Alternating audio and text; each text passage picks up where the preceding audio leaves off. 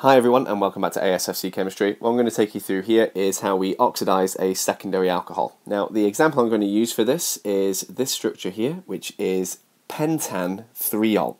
Now I can tell it's pentan-3-ol because if I number my carbon chain, I've got 1, 2, 3, 4, 5, so I've got a 5 carbon chain which is pent, and I can see the OH group here is quite clearly positioned on carbon number 3, and so that's pentan-3-ol. Now I'm going to react this, and specifically the reason I'm showing this video is this is an example of a secondary alcohol. Now in order to examine how this is a secondary alcohol, I'm going to have a quick look at this middle bit here, this functional group positioning in the middle of the chain. What I've got here is a carbon connected to the OH, and that carbon itself is bonded to 2 other carbons and 1 hydrogen.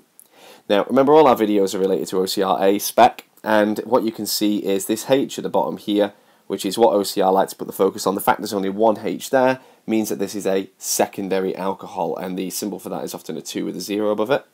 For me personally, I concentrate on the fact that there are 2 carbons either side, but really it's the same thing.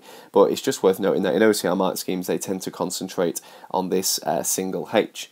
Now we're going to react this with acidified potassium dichromate, and I've got this at the top of the screen, and I'm going to keep that there throughout the video because I can't emphasize enough, just like I've done in the primary alcohol video, that it's the same oxidizing agent all the time for organic chemistry at OCR A, and the colour change is always going to be the same as well. Remember, we like to learn that OMG, orange makes green, for this particular oxidizing agent, and you must know that it is acidified, which is why I've got that there as well. So let's have a go at oxidizing it. Okay, so here's our reaction, and we can see here what we've made is our pentan-3-one product. So we've got pentan-3-one over here. Now the functional group is a carbon, which is going to be double bonded to an oxygen. So inside this molecule here, what we've got is a carbon double bonded to an oxygen, and then we've got the rest of the chain on either side. The rest of the chain could be symmetrical, like it is in this case, or it could be non-symmetrical. It doesn't really matter.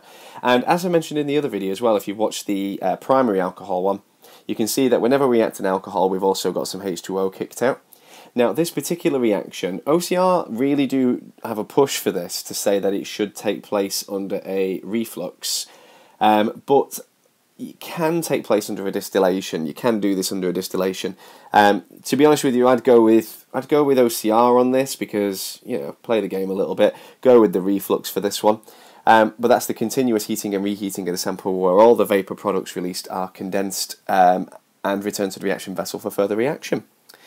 Now tertiary alcohols, which I did mention I would go through in this video as well if you've watched the primary alcohol video, they don't oxidise at all. Take this example here. So this is 2-methyl propan-2-ol.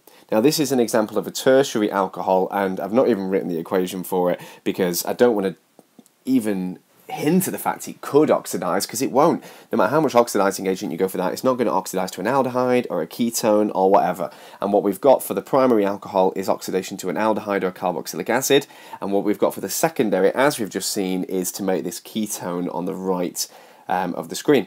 Now this tertiary alcohol here, this can't become either of those, and it's also on the same screen at the moment, because what I really want to make clear is that neither of the secondary or tertiary can be a carboxylic acid, so neither of them can become that carboxylic acid like the primary can.